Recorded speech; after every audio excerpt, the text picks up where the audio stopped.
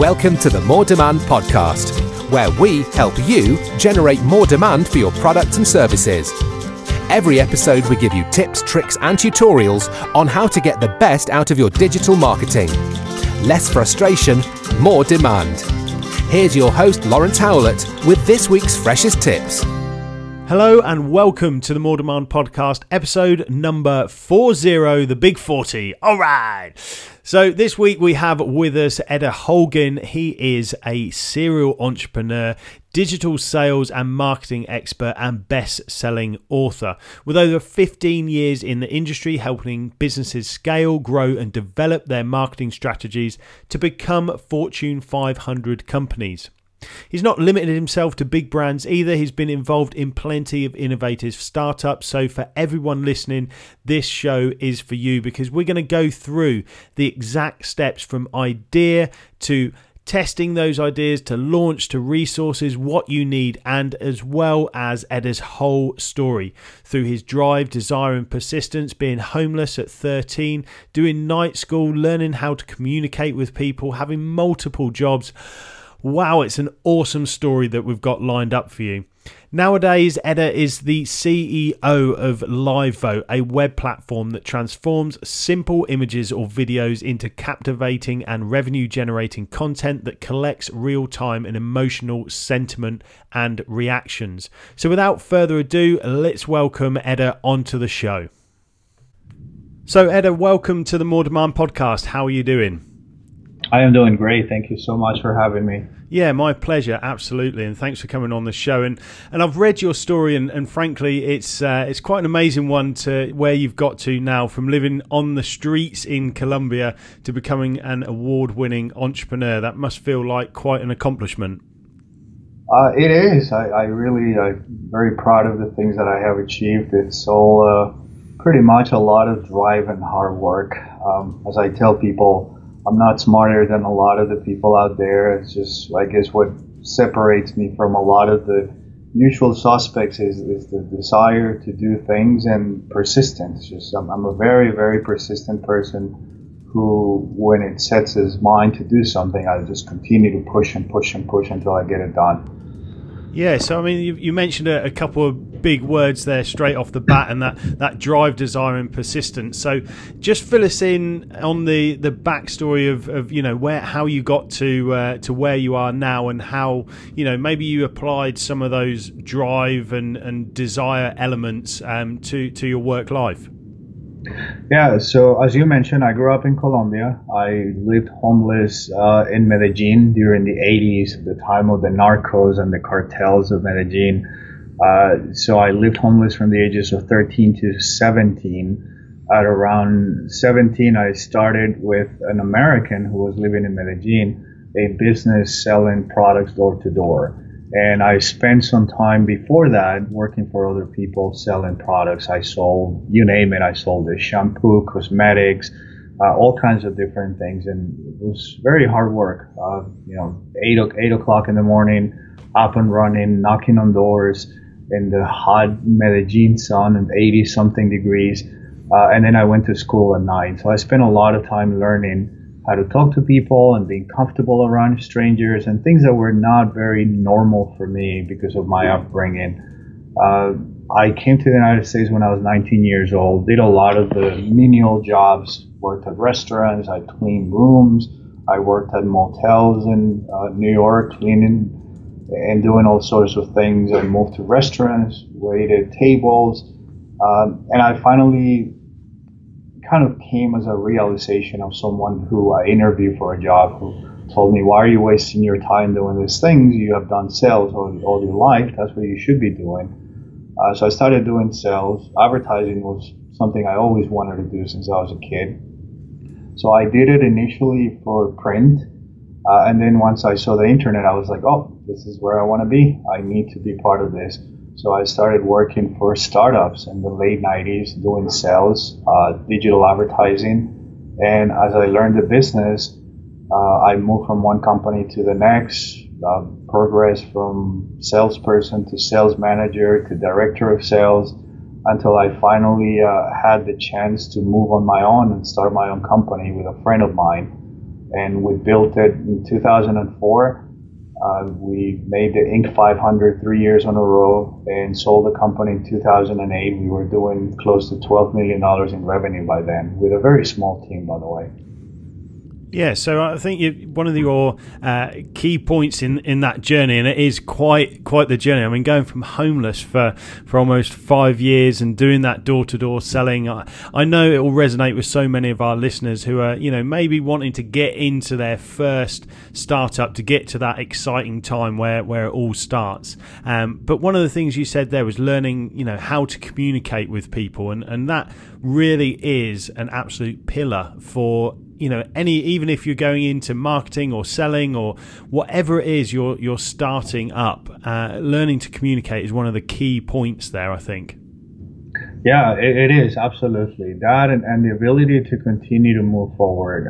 I think persistence has been, as I mentioned, the key to a lot of the things that I have done. And when I was selling door to door, there were days that you just knock on 100 doors and you hear no every single time, and learning how to bounce back and continue pushing forward. That's a key for anybody who wants to start a business, who want to be involved in a startup. There is a lot of no, there's a lot of rejection. It is part of the game, and if you take it personally and you let it affect you, then you're not going to be able to bounce back. You need to keep moving forward, and this goes for people who are in sports or acting or anything else. There's always a lot of no's in life, and that's the difference between the people who give up on what they want to do and those who continue to push forward and get better. So you said we'll keep that movement and momentum going on the journey that we're going through in this podcast, and I think one of the things we want to talk about is how you've started that business yourself and how you actually got that initial momentum. What sort of sparked the idea, and then what were the first few steps that you took to actually get the ball rolling? Sure. I was working at a company called Equifax. Equifax is a Fortune 500 company. One of the startups that I was involved in, where I was doing sales, was acquired by Equifax. So I ended up being part of a team that sold digital products. Equifax is mostly a data company. They do a lot of the postal data. They're about 100 years old. So when I was doing digital sales and selling data, I carved a niche on the market research side. I started working with a lot of the market research companies, selling data to them. And it got to the point that I had quite a few clients, and having a conversation with one of my coworkers, I posted the idea of, hey, if you and I left and took all of the clients that we have just to do this one particular segment on the market research, I'm sure we could build out an interesting product that was not competitive to what we're doing at the time, but it would fill a need. Market research companies were buying lots of data. So we started with the hypothesis, which is how all business start, right? You see a need on the marketplace, you have this hypothesis, this idea that you can probably fill that need if you build a product that plugs right into that specific hole that is in the marketplace. So we started building custom surveys online, and we will sell data to market research companies. So we started with one website and started building more and more.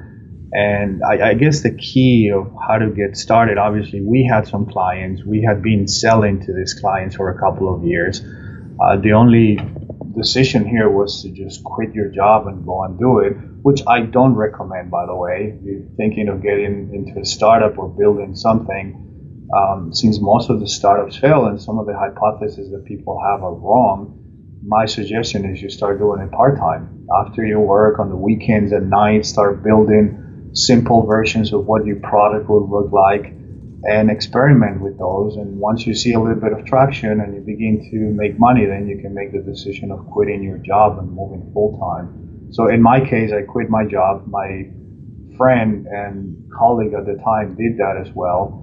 And we found a third person who helped us build the product, and the three of us went on our own, and we didn't take any salaries, any money. It took us 4 or 5 months to start making a little bit of money, but eventually it was a very successful business. And I think, your major point there is, don't just go and quit the job. excuse me, don't just go and quit the job, straight away and go, right, I'm just going to go into this because, I believe in it wholeheartedly. And yes, you might do, but it's so important to test small, as you said. Just, I think people get very carried away in this now society that we can have. We can have things almost delivered by drone the very next day. It's that very much now we want it instantly. And business success just doesn't work like that. I've been hacking away at my digital agency for 12 years to get it to where it is now, and even launching this More Demand brand, I know it's going to take 3 to 5 years to really build up any momentum, and it's that persistence and drive, as you said, that's so important. So listeners out there, don't just think, right, I'm going to quit it. Do it after hours, put in an hour early morning, or even a couple of hours in the evening when the kids are gone to bed, and really start to build something and create something that you can then test the feasibility of your hypothesis or your ideas. So once you've done that and you've created maybe a minimum viable product, or you've come up with some ideas that you've actually got people to sort of hand money over, what do you think is the next logical step? I mean, there's this whole piece around branding and how important branding is to a new or existing business. I mean, do you think that branding is somewhere people should start, or do you think that you should start somewhere different? No, I think you need to start with your hypothesis, right? As entrepreneurs have sort of delusion, if you will, which is quite healthy if you keep it in check, because you need this idea that what you're building is spectacular and is the greatest thing, and it's a little bit of delusion there, but it helps because when things are tough, you need to have a little bit of that to continue believing on your idea. But the reality is the market will tell you. The market really will tell you there is a need for your product. Can you get someone to pay you money for what you're doing? Can you really scale? Is there a large enough market that you can make money with? And that's really the idea. Most people believe that a startup is a company, and a startup is more of an experiment, if you will. It's really not a company yet. Once you have this experiment and you get it to work, you have to be flexible enough to understand that what you wanted to accomplish may need some tweaks, and you may need to change a lot of things. So the brand part of the whole story is really the promise that you're delivering, whether to a business, to a client, or to a consumer. And the branding aspect comes with that idea. What is the promise that you're delivering? Is it service? Is it ease of use? Whatever that may be, that's kind of the brand experience.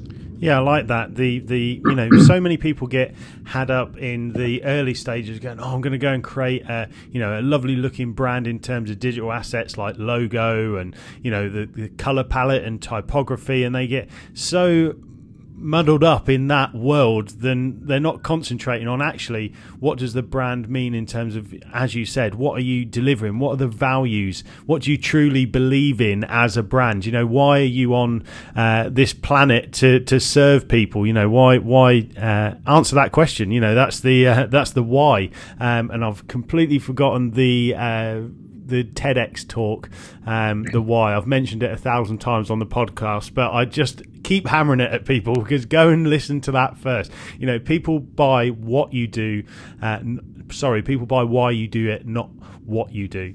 So yeah, go and have a listen to that TEDx talk. I'll link to it in the show notes. But yeah, as you said, promising what you're delivering. So how did you do that in your business? What were some of the identifiers that you thought, this really differentiates us and this is what we believe in as a brand? Yeah, well, the challenge for a lot of the market research in the early 2000s was the idea of building a panel. And panel market research is a fancy word for an email database. Market research companies build panels that they can get information from, and then they sell this customized reports and studies to brands. So let's say McDonald's wants to launch a new breakfast menu. Instead of going and spending millions of dollars and going into the marketplace and launching this, they hire a market research company. They go through their panel and they build customized surveys and studies to understand what is the need in the marketplace. Is there a need for a particular new menu? What is the pricing strategy? What kind of items people want? So this whole process of building these panels is very essential for market research companies.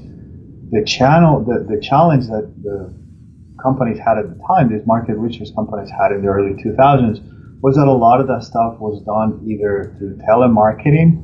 A lot of the surveys were done through telemarketing, or they would actually mail the surveys, paper surveys.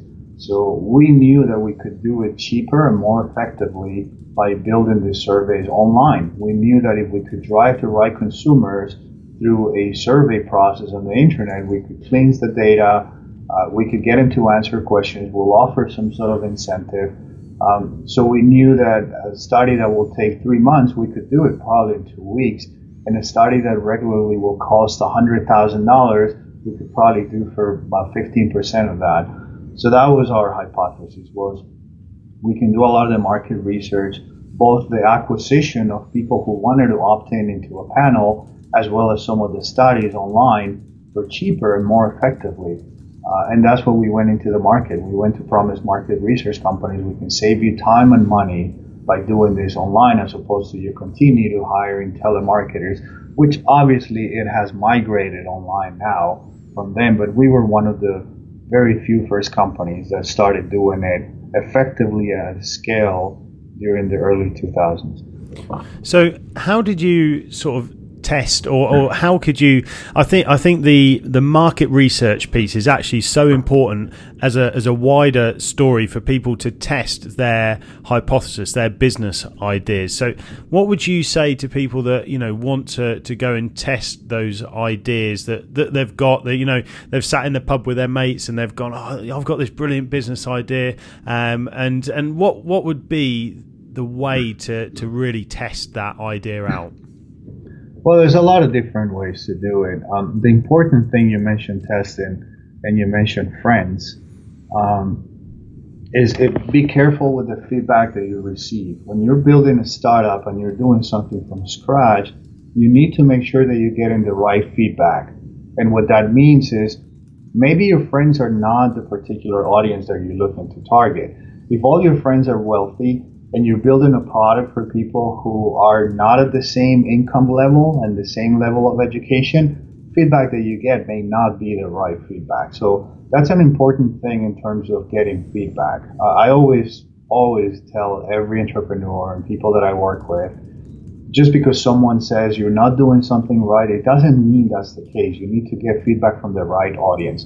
So my advice is, you build a very simple presentation, or if you're doing it on a website, send the link to people that you are targeting. And you can do this on social media. There are actually platforms that allow you to do this. You can do it on platforms like Reddit and other places online, when you can get feedback from other people and your idea. But the trick is obviously, who are you selling the product to, and who is your target audience, and get feedback from that particular segment of the market, not just your friends. I mean, I guess it's okay that your friends may give you a little bit of feedback on what you're doing, but the important thing is that you target the right audience. Otherwise, it's probably not going to be very useful on a long-term basis. Yeah, and I think the key part there is as well is get people to actually vote with their wallet, get their wallet out and pay for something, even if it's a really early bird value added discount, whatever it is to entice those initial beta testers, and get them using your product early on, so that even if it's an informational product, you could, even if you don't want to give a discount, you could still give a value add, like an hour of your time post purchase, and things like that, to just add a bit more value, so that they know they're getting something for being in there nice and early as well. So that's a great way to test. And I like the fact that you said don't just ask for your friends' feedback, because that could be biased and they're not the right target audience either. So it's nice that people are having conversations with people that they don't know as well, which is really important, which the market research companies did in the old school ways, as you were mentioning.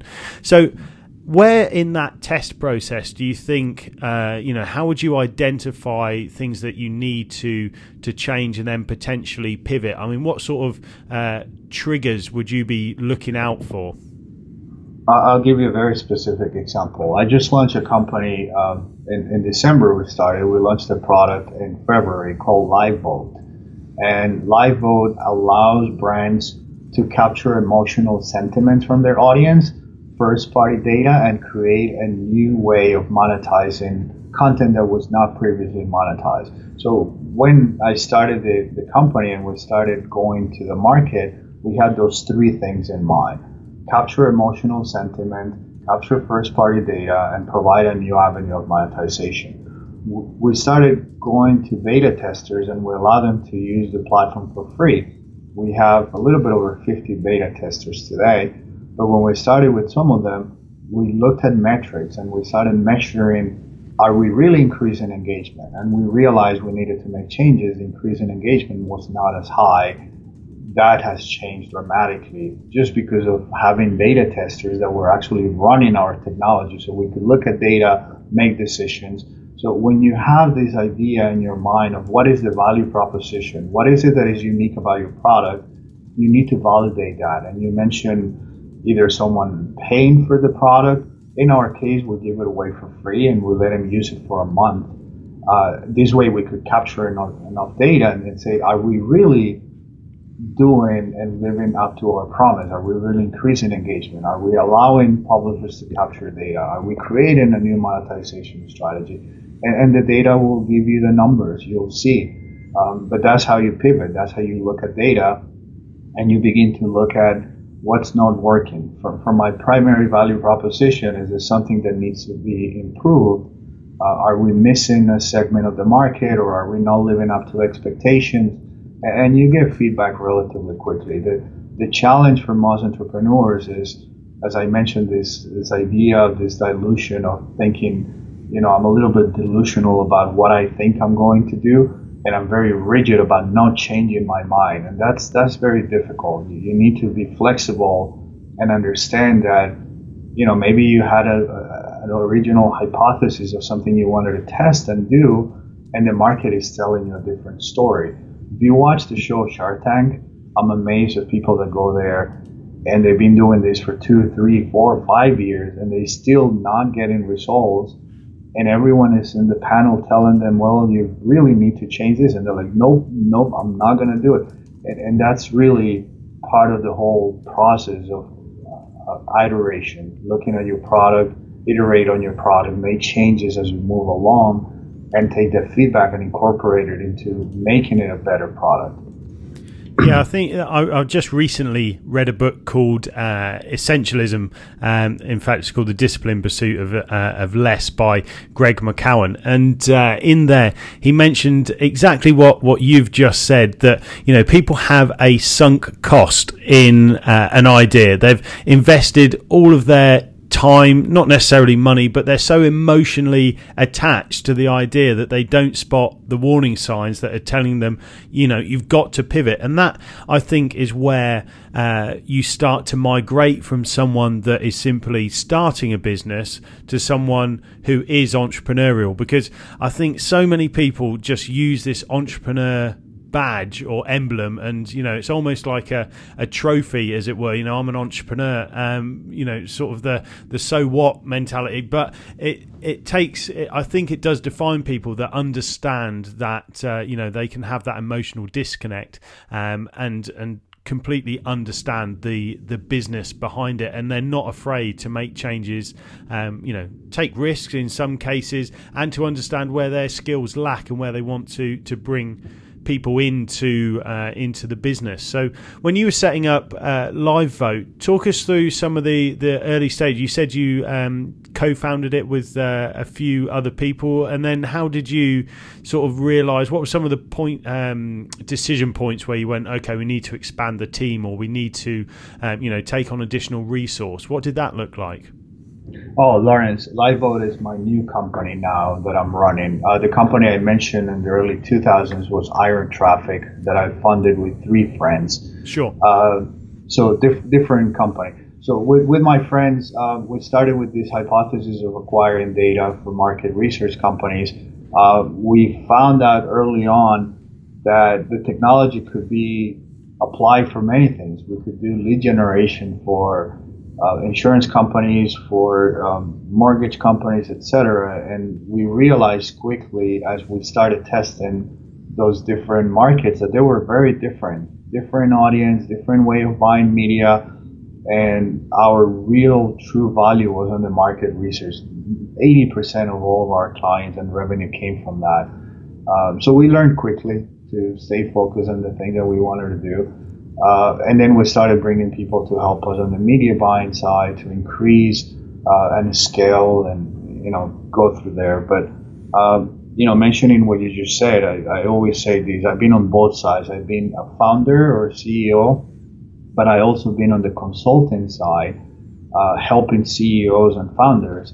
And I always see what you mentioned about being not very flexible in terms of making decisions. And I tell people all the time, you have a choice. You can either be right or you can make money, but it's usually very hard to have both. So I love that quote. That's brilliant. So with that, going back to where we started this conversation with that drive, desire, and persistence. I mean, what are some of the day-to-day things that help you get through the persistence? I mean, how do you manage? Because I think some of it is natural that you will just have that drive because you've got that belief in the hypothesis, in the idea. But are there any sort of systematic things that you do to help not only yourself but your team have the same desire and persistence to achieve a common goal? Yeah. Running a business is not as exciting as most people think. It's a very repetitive thing. It's really the key to a lot of these things is just do the same thing again and again and do it well. So I meet with a lot of companies. I do demos of my technology now. I go and I meet with either TV channels or digital publishers and I show them LiveVote, how it works, how it increases engagement. And it reminds me of when you go to Broadway, right? If you go to Broadway and you see this play and people are singing and you're like, wow, it's the best play I've seen. People that are there doing the play have been doing it sometimes for years, and every day they have to do the same thing over and over again. But the passion they bring to it is what makes it unique and exciting for anyone who's seeing them. And it's similar on a company. When you're doing demos, you may say the same thing again and again and again, but the person who's listening to you is the first time they're hearing your pitch, is the first time they're listening and learning about your product. And that's kind of the key of working on a lot of these startups. You have to become really good at doing the same things over and over and then make changes to increase performance. What's working, whether we're doing email campaigns or we're cold calling or we're doing demos, the little things that you get in terms of feedback, you improve upon it and you become better at it. And it's the same thing with metrics, with traffic we're getting, engagement metrics. You look at these numbers, it's a repetitive process and then you improve upon it. So it's not as exciting as a lot of people make it out to be, but you have the passion, you love the product, you see the vision of what you want to do, then absolutely it becomes an interesting exercise of improvement. Little by little, you make changes. When you look back 6 months from today, you're like, wow, we're a very different place than we were 6 months ago. Yeah, and those small little incremental changes add up to a massive difference. And I liken that to, British cycling's great triumphs in the Olympics a few years where Dave Brailsford had the marginal gains campaign where he just looked at the 0.5% and even the 0.25% gains that he could have throughout the entire team. I know even in the hotels they had their particular riders' pillows that they liked and air conditioning. They took over the kitchen themselves and they just knew everything about these riders. And it's so important to have that foundation of knowledge about your business, and I was just reading Rework by 37 Signals, and in there they mentioned that actually you should do all of these things like you're saying, those repetitive tasks, do them yourself until it's so painful that you can't do it yourself anymore, and then it's time to bring in resource because you'll understand exactly who you're hiring for what and then how to train them as well. Right. No, you're absolutely right. I had a mentor who, when I started doing sales very early on in my life, he used to say, the person that is out there selling, making sales, is not 100 or 200% better than you at all. It's maybe 5%, maybe 3%, but he's getting 100% of the sales and the commissions, and you're getting zero. And that put things into perspective. I don't have to be 100% better tomorrow, but I can improve a couple of percentage points, and I can improve on how I communicate, the things that I say, the words that I use, and all these things are, as you mentioned, a process, little by little. And I think it's just kind of part of the society that we live in. We want everything today, as you mentioned at the beginning, and we feel like, I'm going to jump on a new thing and I'm going to be an expert tomorrow. And that's just really not how it works. It takes time and experience and effort to become really excellent in one single thing. Yeah, absolutely. And I was just sat with a client yesterday who said, do you know what, Lawrence, this business, even though it was in the service industry, he said it's exactly like setting up a factory. You've got to think that initially when you first set out, what's your factory? Well, it's a team of one, maybe two if you're co-founding it with someone. How much can you actually produce? How many widgets can you produce in a day in your factory? And then you think, right, how do I scale this? How do I systemize it? How do I, create those processes that will allow me to scale and leverage everything that I've built within the business? And that is, the perfect analogy of thinking it like a factory. Once you build up all these processes, you're just building and building bigger and bigger on the foundations that you've created within, but still being true to your hypothesis and your brand values, as you said. So, right. I think we're coming up to the half hour of the show. So I'd like to just sort of finish off with some a bit of advice for where people can find out more about LiveVote and about yourself, and any final tips. Absolutely. LiveVote, you can visit livevote.com. You can learn about LiveVote for consumers and publishers as well, and how we bring content to life, make it truly interactive. If you want to learn more about my bio, my story, my books, you can visit my personal website, which is ederholguin.com. And advise, the reality, 3 things I learned in life. If you really want something, you have to go for it. It's not going to come to you. And you have to be perseverant enough to not give up on the things that you really want. There are times in my life, and as a lot of people probably will tell you the same thing, when things seem unattainable, they seem so far away, but when you persevere and you push yourself forward, they begin to come into place, and nothing will replace that. The desire and the perseverance that you have within you is really what's going to be the payoff for the things you want to achieve in life. That's the best advice I can give you. Well, that's awesome, and I can resonate with that. The rewards of when things start to click, and they start to click fast, is simply amazing. And I know everyone out there will get a load of value from today's podcast. So thank you so much for joining us. Thank you for having me, Lawrence. No problem. And that's it for another episode of the More Demand podcast. We'll make sure to see you next Wednesday. Thanks for listening to the More Demand podcast. Make sure to hit that subscribe button on iTunes and get the latest episode direct to your device every Wednesday.